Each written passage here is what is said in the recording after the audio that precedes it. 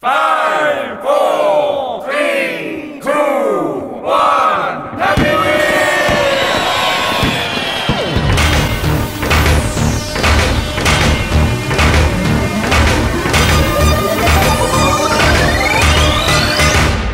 Happy New Year, Earthlets. Welcome to the first Thrillcast of 2017. I am Mulchar, your host on this journey through the universe that is 2000 AD. And what a year it's going to be, the 40th anniversary of 2000 AD. Well done to those of you who got tickets for the 40th Bash in London in February. To those of you who missed out, I'm very sorry. We only had limited numbers, but should be a fantastic time. On the future Thrillcast after the event, we're going to be having some interviews with people, as well as having video on the 2000 AD YouTube channel. So make sure you go along to youtube.com/2000 AD online to see some of that content after the 11th of February.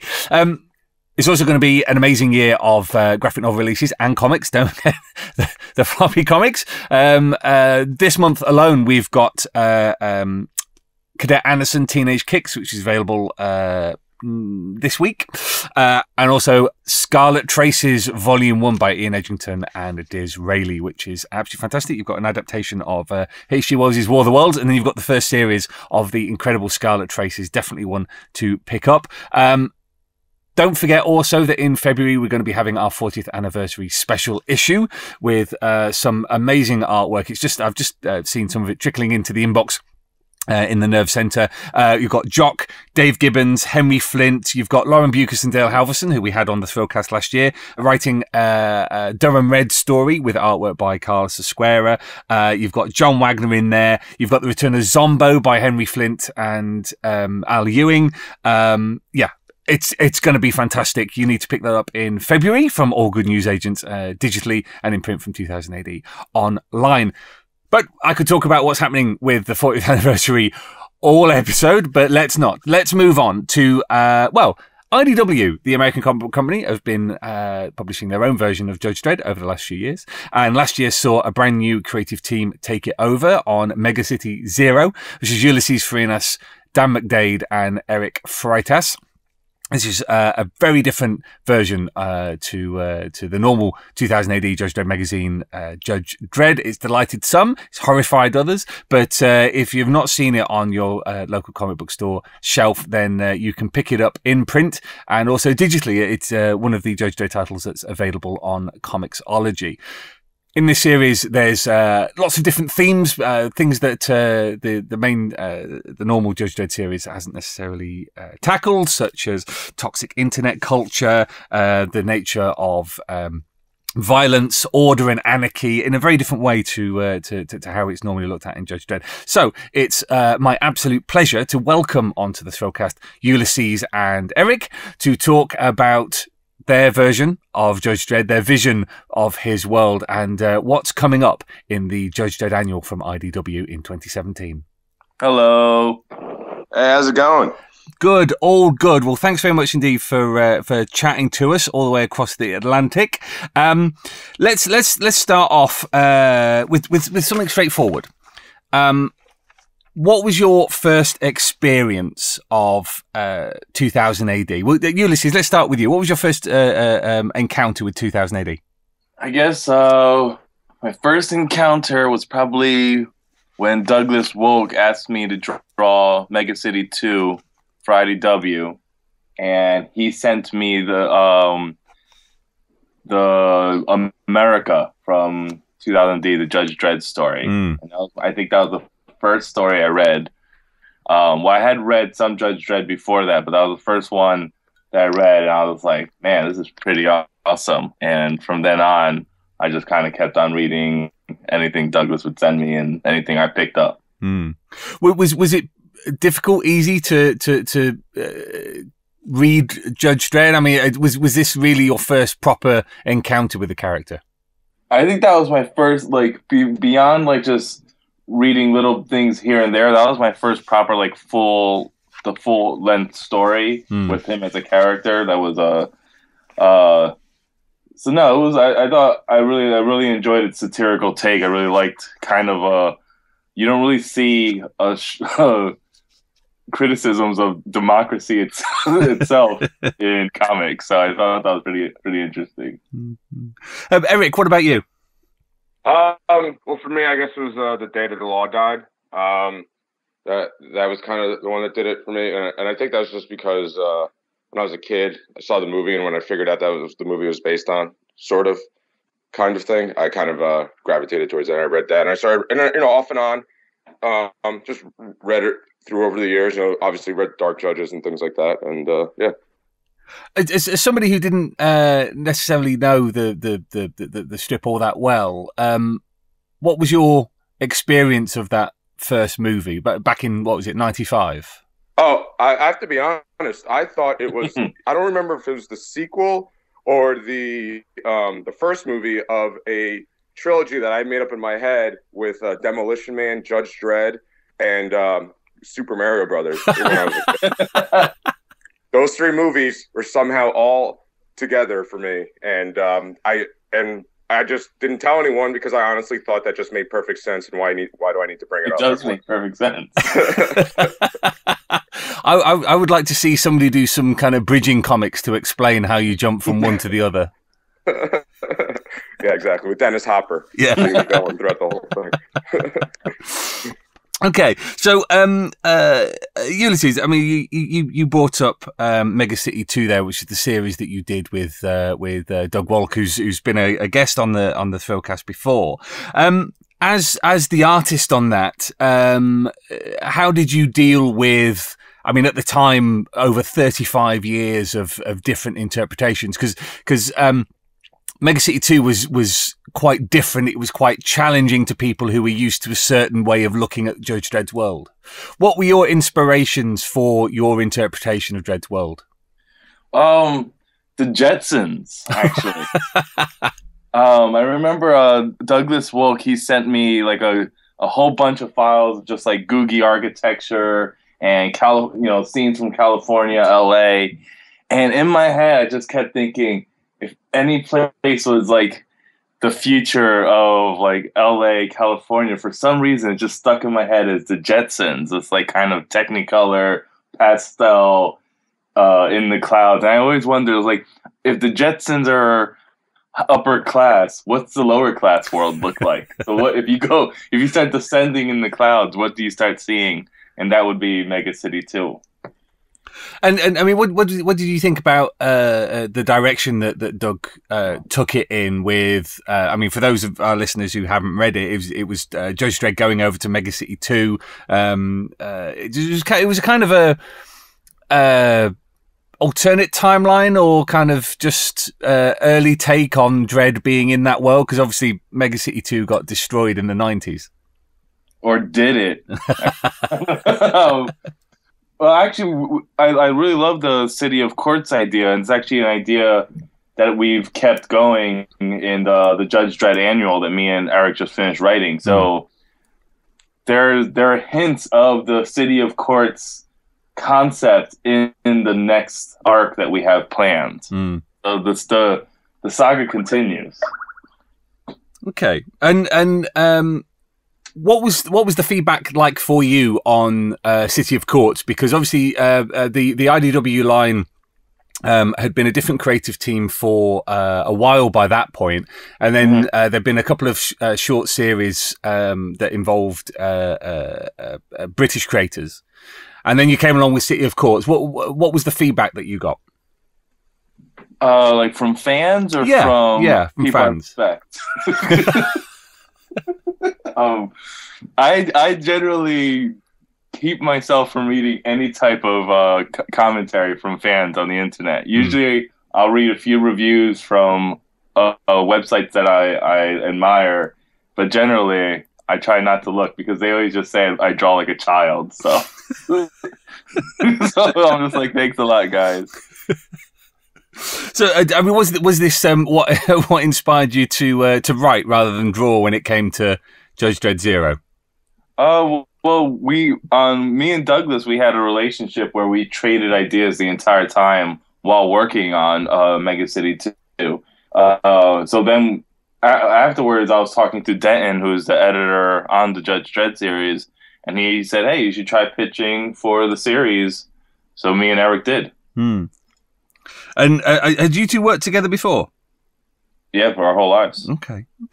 And what kind of working relationship had you built up over that time? How does it work between you?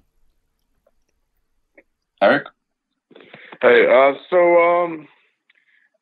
guess what you're really asking is, and I'll just answer it, is we've kind of just been working together since, I don't know, middle school, high school. We've kind of always wanted to know, like, I always tell people, I always thought everyone wanted to do creative stuff when they got older. So I was always like, I'm going to start now. And then Ulises kind of had that same mentality. So we've kind of always been writing, making short movies, drawing for a long time now, 15 plus years. So we started writing, that kind of just turned into writing Amazing Forest and Gamma for Dark Horse and, Monkey Brain. And then it got Amazing Forest got sent to IDW and things like that. So, and I guess the whole process is one of us gets an idea, the other one calls the other one, and we start to argue about the idea, why it's good or bad. And then eventually the idea either starts being written or it doesn't. And that's kind of like how it goes.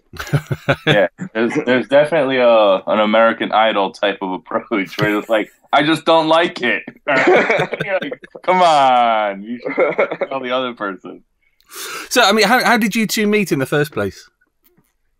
Well, I always tell the story that we have two very different stories. I was a, red-blooded American kid who thought the only way to make friends with anyone was to be mean. So I saw a kid drawing Ninja Turtles, and I was like, I like Ninja Turtles. I want to be friends with this guy. Let me walk over and talk to him. So I probably walked over and said something mean to him. But Ulises tells the story as if I was bullying him. Oh, he bullied me. So I guess there's two ways to look at that. It's kind of like the old hokey thing about, if a boy likes a girl, then he'll walk over and punch her, kind of thing. Exactly, except this is the romance version. Yeah. You have to imagine that Erick looked like he was like a grown man when he was like 11 years old, and I looked like I was a small, defenseless child. And he was just like, I really like those Ninja Turtles. I was like, please stop saying stuff to me. Yeah, exactly. And I didn't realize how different I was from everyone else because, my parents always treated me like I was a regular 11-year-old. So when I started going to school, interacting, and everyone started treating me like, wow, you should be in like a senior in high school.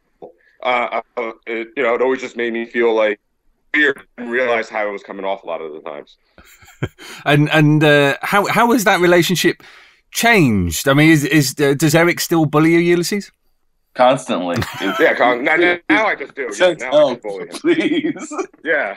Now it's bad. Now I'm really bullying him. He's actually not on a separate phone call. He's behind me right now. Yeah. I actually get weirded out when I don't bully him and I drive to his house and just egg his house just to feel better. So, tell us a bit about the kind of the kernel of the idea that became Mega City Zero, which is the series that just finished recently.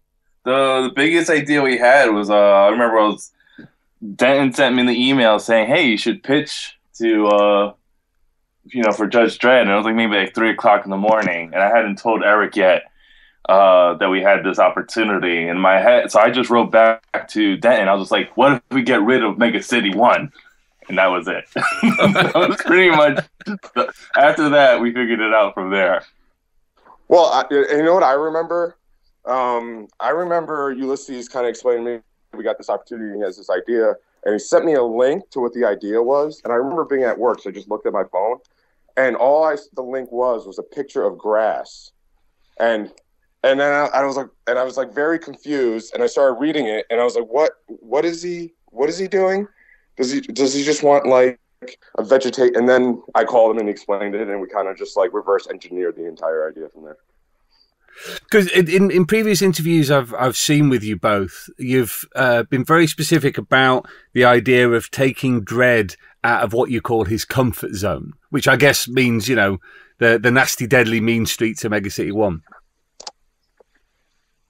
Oh yeah, that was very big for us because Dredd has so much canon to him that it's so hard I guess it's just hard as a writer to create a new emotional arc for him, right? Because it's like there's so many things he's been through, so many things, you know, that are just unlike his character that would go against the grain, that, you know, it kind of, you know, that would maybe disrupt the fans or anything like that. So for us, it was like, well, if we can't really do much with Dredd, maybe we can do a lot with the world he's in, you know, that surrounds him. And we kind of just played with that idea and just figured we'll just keep putting him in, you know, as many uncomfortable situations as possible. We won't change his demeanor or, you know, his reactions, but, you know, the fact that he is dealing with maybe a small tribe of people who seem to be getting along just fine without law, you know, and even though they don't always do the things he agrees with, it may make him, you know, feel uncomfortable or make him question a few things, but in the end, he's still Dredd. Yeah. One of the big things we wanted to do is just how do you distinguish the IDW Dredd from 2000 AD? 2000 AD is still making great, amazing comics with Judge Dredd. So there's always that question of, you know, to put it bluntly, it was like, why does IDW Dredd exist? And at least for me, it's just how do you tell a different story? How do you not just do like a greatest hits of better comics that you've read? So I always think that's one of the biggest ways we approached Mega City Zero. Well, that brings me on to something I wanted to talk about was that you do see some criticism from fans saying this is too different. This is not the Dredd that we're used to. This isn't Dredd. But I guess the point that you know you're making, and I've seen you make in interviews before, is that this isn't meant to be the same Dredd. This is, you know, a very different take on the same source material.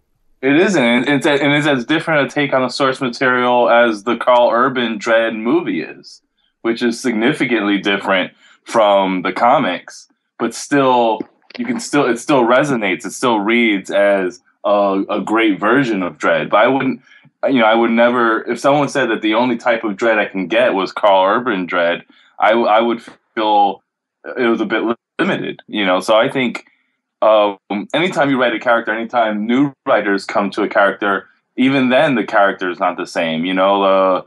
Steve Ditko's Spider-Man is completely different than Dan Slott's Spider-Man. They're really not the same character anymore. So I just think, when you look at like the Dredd that we're doing, it's not the same Dredd. It's not supposed to be. Yeah, and another thing to touch on that, to me, yes, it's not the same Dredd, but I mean, a lot of it is. It's still his same reactions to things. You know, like we were very careful to make sure this is to put Dredd in situations, made him feel uncomfortable. And that was really the only difference. And then he would always react like Dredd. So when like people kind of say that, I was like, what you really mean is you kind of just want like another procedural cop story where Dredd figures it out at the end, which I understand. I mean, you know, that's what they want. And, you know, that's just not, we felt like we didn't want to get lost in the shuffle. If anything else, we wanted to stand out with our Dredd, you know, and at least be remembered for something. And we figured getting rid of Mega City 1, putting in something completely different would be fun. Yeah. I think the core of Judge Dredd is these bizarre science fiction stories and seeing these just unexpected takes where, you know, like I said, when I first read America, that satirical take on democracy, that approach of what is this dark twist we can put on it, that is, I think, what Dredd is about. And that's the core right there.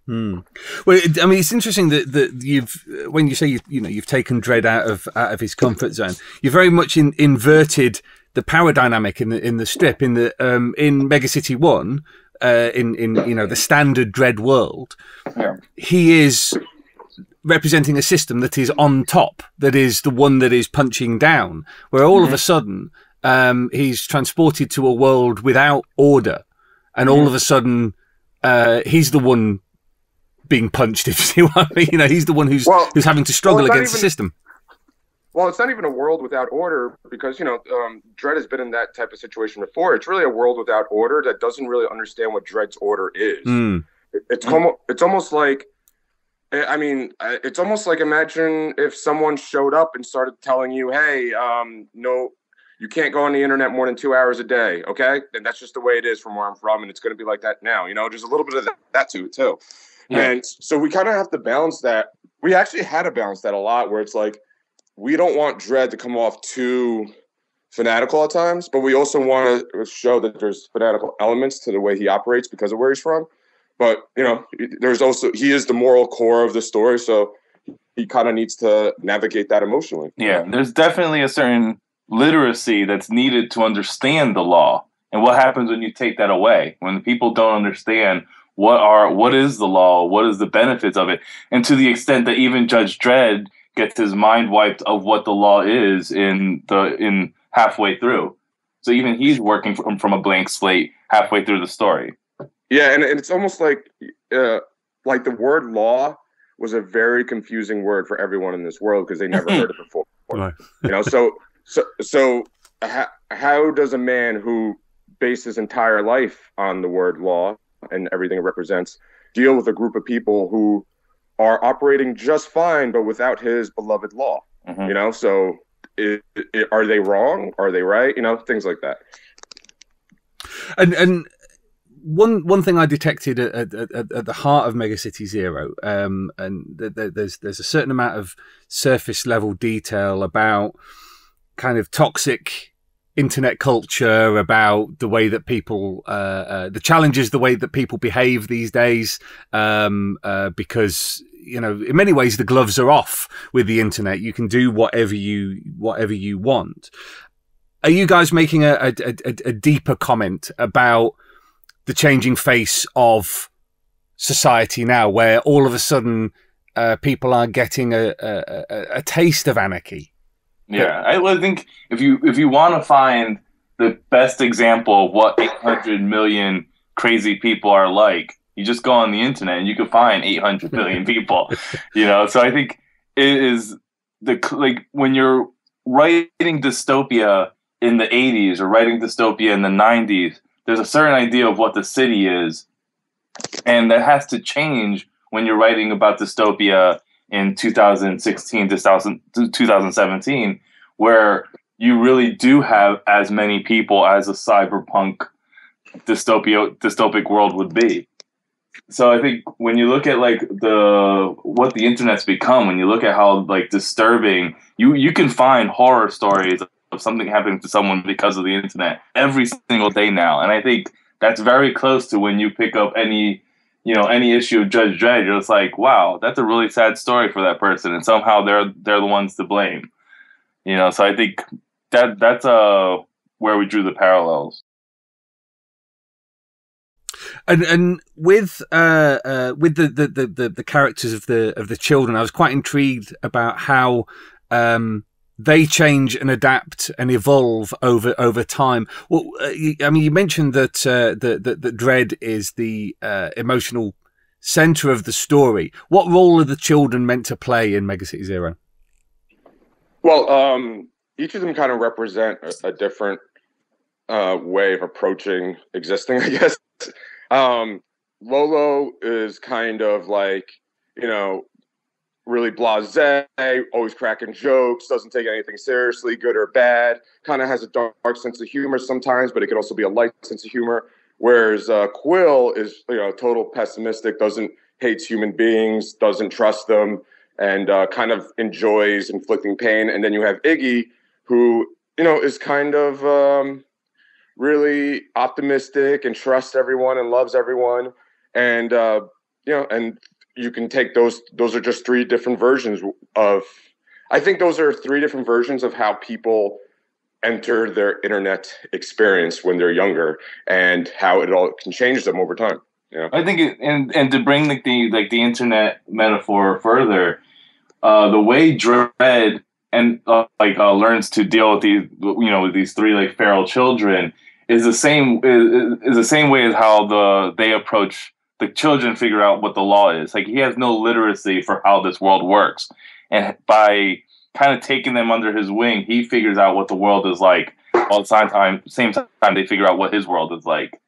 So he ends up, I think, it's what it ends up giving to Judge Dredd is a sort of emotional core of why he should care about these relationships, because when he has nothing, when everything else is taken away, why is he enforcing the law? And it has to be about protecting people. That's a very interesting point, because as Americans, there are a lot of issues in America at the moment about law enforcement, about what it's there to do, what it is doing, whether it is overreaching itself, and the reactions towards the actions of law enforcement. Is this something is this an issue that's raw?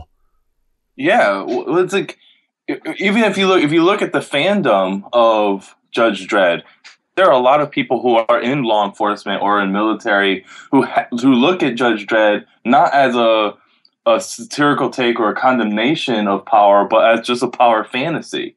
And I think you have to take Judge Dredd and really show, why is this wrong? Even if the character himself is making right decisions, the entire structure that empowers him to make these decisions only leads to more and more corruption. Eventually, the Justice Department spreads more injustice than it actually fixes. So I think it's like when we approach it with these topics of like police brutality, it's like, how do you save the cop but condemn the police system? Yeah, no, you kind of nailed it there. I got nothing to add to that. Well, it's been interesting rereading a lot of the sort of rebellion era of Dredd recently, when I've been doing features for the Mega Collection, which is a series that's coming out in the UK at the moment, about the difficulty exactly of that, of having this respect for somebody who is principled in that they have a set moral code that they follow, which is, Dredd enforcing the law, but that law being horrible and repressive and authoritarian. And it's something that John Wagner's been, going back and forth over for almost 40 years now. The first issue of Mega City Zero introduces the Angela Davis block, and if anyone knows who Angela Davis is, she's spoken extensively on the prison industrial complex, on police corruption and brutality. And one of her books is Make Prisons Obsolete. So when the name of the block is the Angela Davis block, and it's pretty much a prison, that the entire Mega City 1 is almost a open air prison, that pretty much says exactly what kind of approach we're taking to what the Justice Department means in Judge Dredd's universe. And I think we're living during a time of change, and I think there needs to be a lot of discussions about the way things used to be done and the way things need to be done in the future. The old ways are not always the best ways, and sometimes they are. But my whole thing is there should always, no matter what, be a discussion or an argument about any policy that comes from above. And I love the fact that we kind of open up that discussion with Mega City Zero. Mm-hmm. That is one thing that I did want to touch on, was that. Like I said, Dredd's been going for very nearly 40 years now. And in fact, in a month or so, we're going to be celebrating his 40th birthday. In that time, there have been various attempts to inject him into the US comics sphere. There was, one in the 80s with Eagle Comics and then Quality Comics. There's been a couple of attempts since. The IDW series is still going, still doing well.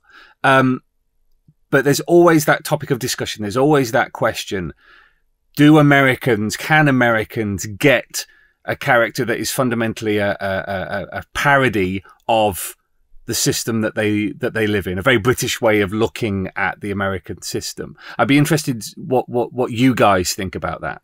I don't think they can, and I don't think when like if you look at American action heroes, it's always the rebel. It's always the guy who's slamming down his badge and saying, "I got to do things my way." So there's always a big disconnect with the way we look at cops and law enforcement people in fiction and the way we look at them in reality and what we expect from them. So if we had the concept of a good cop who's going to buck the system and do what he has to do because it's right, if that person actually was alive and started speaking out about police brutality, and we'd have him on the news every single day, and they'd be calling him, they'd be making him an outcast and a social pariah. Well, he did with that police officer from Baltimore, James Wood. He's spoken extensively on it, and he's been pretty much a social pariah in the police force because of it. To touch on that, if you want to see his interviews, you can just look him up. But and honestly, I do feel like the gag is lost in America. I think Americans look at a character like Judge Dredd, and it's too raw of a take on it. So I think that's why so many times the people who are fans of Judge Dredd in America like it as a straight take fascism instead of an undercutting of it. And it's like, no, I actually would prefer if someone just came up and said, "I am the law," and broke some noses. And I have to be honest, like, obviously I got into Dredd younger and growing up. I had to learn that was the gag. I growing up as a child, I was like, he's just like Batman, but he takes it way more seriously. And honestly, and that's how I digested it as a kid. And it was my love for comics growing up in films and stuff like that, and just creative and storytelling that kind of got me to the point where I was like, oh, that's what you were doing. Yeah. I think the reason Americans can't get it is the same reason you see policemen who wear Punisher T-shirts when they're not working. It's like, wait, you want to kill the criminals? Just arrest them and give them over to justice so they get presumed innocent? It's like, no. You just go to any cop forum on the internet, and you can find dozens and dozens of accounts that use Punisher symbols, and they want to kill the civilians. It's insane. It's like that is basically the level of what they expect from when we talk about these kind of characters.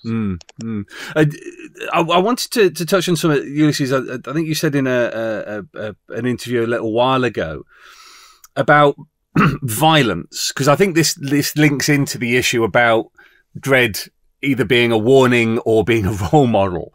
Because you said, violence is a shorthand for conflict resolution, oftentimes automatically in comic stories. Now, Dredd's violence is not only extreme but deadly most of the time. There's relatively few recurring villains in the Dredd world, whereas American comics, your standard superhero comics, let's say, are all still about punching. There's very few characters that genuinely use guns. You mentioned the Punisher there.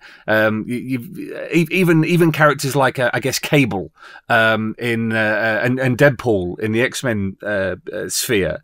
They're using a lot of guns, but people aren't necessarily dying. I'd be interested to know why you think that is, and why the British kind of have a character that is utterly deadly, but even American characters that are meant to be deadly and carry lots of weapons aren't actually killing people. Well, I think there's a distance there where I think it has to do with a lot of comic book writers in the United States, where they, to a certain extent, come from a life of privilege where they don't encounter actual violence. And I think one of the problems is violence is, tragic, but oftentimes extremely necessary. And there's that duality of holding those two ideas in your head of, yes, this is, every time it happens, it shouldn't happen, but sometimes it really needs to happen, is something that I think a lot of, when we write these superhero comics, they don't want to wrestle with. They don't want to wrestle with, maybe Batman should have killed the Joker, and really actually explore that and not be like, yeah, but never mind at the end of the story. Because that seems to always what happens is when they actually have that story, the Batman always has to pull back at the last second because we can't have him actually kill someone who needs to die. Yeah, and I have two kind of thoughts on this. I mean, in the end, for me, Batman, Superman, these characters are for kids, essentially. I mean, that's a big chunk of their revenue stream. So there's a little bit of that to it here. And, America's really, really cares about the kids and, what they see when they're growing up and what they understand. And I just kind of feel like there's a lot of that going on. But in the end, too, I really think that you don't make a statement on that character's like bad qualities. When someone does something wrong and it's terrible, and if that same person did that same thing alive and it's terrible, and they may have been killed for it, or they may have been put in jail for a long time, or whatever it is, it's weird when someone like Batman does let the Joker go over and over and over and over again, and you grow up reading that. It does create something interesting within the psyche of comic book readers. I think one of the problems is whether a person is, as soon as you write someone throwing a punch, punching someone in the face, or whether you have that same character shooting someone, there isn't much thematically different. If you punch someone in the face and you've actually been punched in the face, you can die. You can punch someone and you can kill them with a punch. And if you're a trained, killer or trained super ninja, or like if you're Batman and you fought your whole life, when you punch a crook in the face on the street, he's most likely going to suffer. He's either going to be maimed or he's not going to wake up again. He's not going to be the same. Yeah. If you haven't dealt with the fact that every time someone gets punched, they're going to bleed. And they're going to be different forever after that. It's going to change their life. If you haven't dealt with being punched as a kid and you're writing stories of being bullied, then you don't know what it's like. And I think when you're writing superhero comics where everyone's punching everyone, but they somehow think that shooting a gun is that much more of a different kind of violence than deciding to go up to someone and punching them in the face. That is where the failure, and that's where the disconnect happens, where they're not really actually talking about violence. And put it this way, too, even for the characters like Batman, who seems to get into, like, back and forth fist fights every night, like a typical fighter, boxing or UFC, takes anywhere from 3 to 6 months off between fights because their body just can't handle it. And, and the damage they inflict, So one thing I always wish people did more of was let the lingering injuries be part of the canon. Like if you're throwing punches without boxing gloves your whole life, you're going to have the most mangled hands in the history of the world. Yeah. It's like wake up every day. Seriously, wake up every day and punch your knee 10 times and see how your hands end up, in the end of the week, punch it as hard as you can or punch the wall. That's literally, what you're doing. And you're just kind of like removing that. You're making something that's very painful, like non-existent in a world that people really, at their formative ages are really taking in for the information of that they're getting. Yeah. The big difference when in the Mega City Zero story is the little girls that he ends up spending the story with, when they actually encounter real violence that cost the life of their little sister. And for Judge Dredd, it's just Tuesday. But for them, this is a life-changing violent event. None of the characters are ever the same after that, except for Judge Dredd. Yeah. That becomes a major source of conflict of when you become so numb to violence in your life, necessarily because of being a law enforcement individual, and it makes you completely disconnected from the people you're supposed to be protecting. Well, it's something with Mega City Zero that I did notice was that there's a lot of action, but there seemed to be a tension about Dredd using violence in the situation. Like he was being faced with very difficult decisions in an environment that's very different to the one he's normally in. and it was almost like you guys were going, well, it would be very easy for Dredd to reach for his gun right now and just blaze away at everybody, but that's not the route we're going to go down. He's got to think differently in this situation. Yeah, no, I think all those decisions are just to magnify how distant a judge becomes from judgment, from actually dispensing the law. And it's like, what is the whole time in the story? We keep repeating, what is the law for? What is the purpose of this system? And ultimately, it's for justice. It's to actually, spread some type of moral order upon the chaos that's happening. Let's talk a little bit about Dan McDade, whose artwork is, as far as I'm concerned, has been an absolute revelation on the series. Was he a suggestion that IDW made, or was he somebody that you wanted to work with? It was actually I suggested it because I worked with him on this comic called Catalyst Agents of Change, and it was a 3-artist story, and the whole time I felt so jealous of his arc. But I'm just like, man, he's making my part of the story look like garbage. It just looked, miles ahead of what I was drawing. And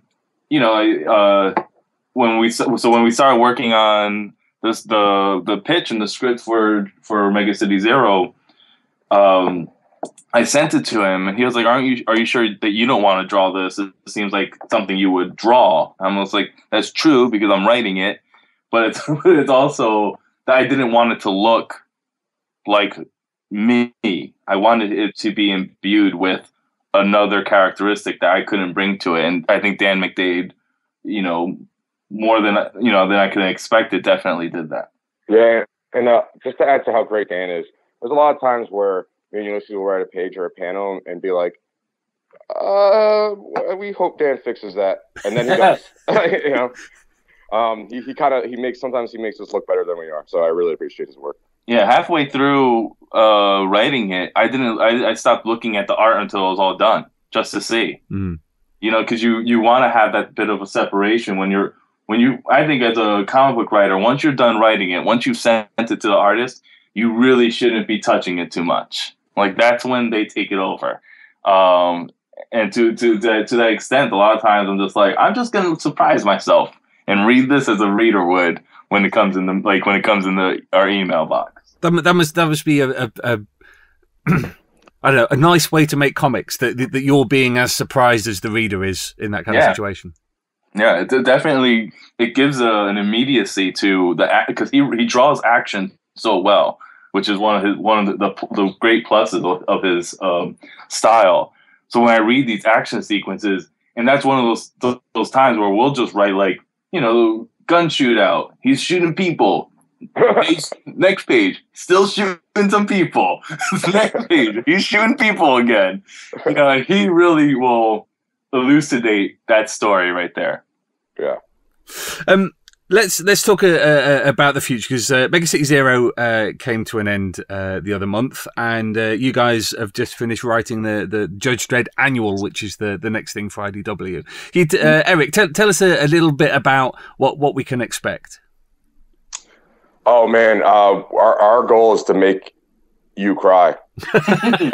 In a good way or a bad way? Bad way. We had a come to Jesus moment. We talked really long on the phone about everything we want to do, every way we want to take the story, and by the end of it, I just kind of summed it up as I just want to cry. I want to make people cry. I want to make people feel bad. I want this to hurt more than anything. I want this to hurt as much as some of the most painful comics I've ever read. I want this to be up there in the pain scale emotionally, and I'm not even joking. I'm gonna make some of you. Can I curse? Yeah, by all means. I'm gonna make some of you motherfuckers cry. That's our goal. So, without giving too many spoilers, Ulises, what kind of are we back on the streets of Mega City 1 for this? Well, just I guess the biggest hint is it's called Judge Dredd: The Blessed Earth. So the curse has been lifted, but there's something worse that comes with the miracle of curing the planet. Okay. So When the kind of the kind of wolf at the door kind of thing has gone away, what are the challenges of being a totalitarian system when your reason for existing isn't there anymore, kind of thing? Well, that's a great way of putting it. When the wolf at the door is gone and you just got 800 little piggies, what do you feed them? How do you take care of all these piggies? So that's the best way of putting it. And is Dan on artwork, or is it somebody different? Dan's on it still. Excellent. Yeah, we're trying to really go the European art comic market, where we're just one, writer and artist sticking together for as long as we can do it. And let's just talk about IDW for a second, because obviously the series has been going for a while now. You're the second major creative team on the main series. What are your thoughts on how they've curated the license for Judge Dredd?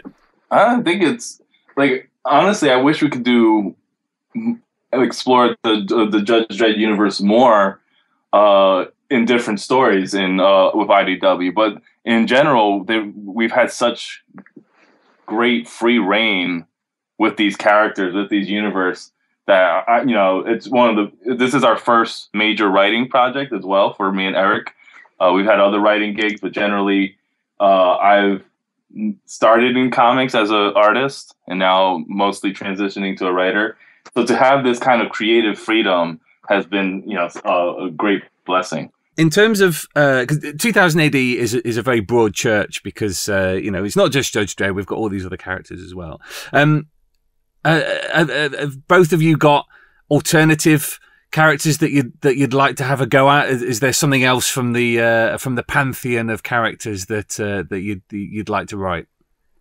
Erick? Well, Mean Machine Angel. We're writing him in the Blessed Earth as I guess we'll give it away. He's no longer the mean Machine Angel. He's a magnanimous Machine Angel. So his meter is now to make him nicer. We're figuring out ways to get the characters we want to write into Judge Dredd. If that's what you're asking. Yeah. In terms of the broader 2000 AD universe, Denton had a little plan of kind of doing a little bit of a crossover with, say, the ABC Warriors. What's the guy's name? Rogue Trooper. Rogue Trooper. I'm sorry. Yeah. I would love to do that. I think it got shot down though. So right now we are limited to the borders of Mega City 1. Who knows? Maybe if we impress them, we'll get some broader access. And just to finish off, what's been your favourite moment of writing Dredd? What's been the moment where you've sort of typed it out on the keyboard and thought, yeah, actually that's something I enjoyed writing and I'll enjoy seeing it in print? Okay, this is gonna sound a little silly, especially after talking about such heavy topics as police brutality and violence. But I really love adding a beard to Judge Dredd. If anyone asks, what's the biggest difference between IDW Dredd and 2000 AD Dredd, I'd say ours just has a white beard. And I guess for me it's a little darker than that. It was when one of the children characters, Lolo, kills someone because of her after dealing with the traumatic event of her sister dying. She trusts no one anymore, and someone very trustworthy tries to help her, and she just can't trust anyone, and she assumes they're trying to get something out of her, and she kills them. That was a heavy moment. So that's also the issue where he grew a beard. It actually is. Right? Well, on that wonderful yin-yang moment, I think we'll bring it to a close. So thanks again, guys, for talking. It's been absolutely fascinating. I've loved seeing the way that your version of Dredd has evolved over the past few issues, and looking forward to reading the annual and the Blessed Earth.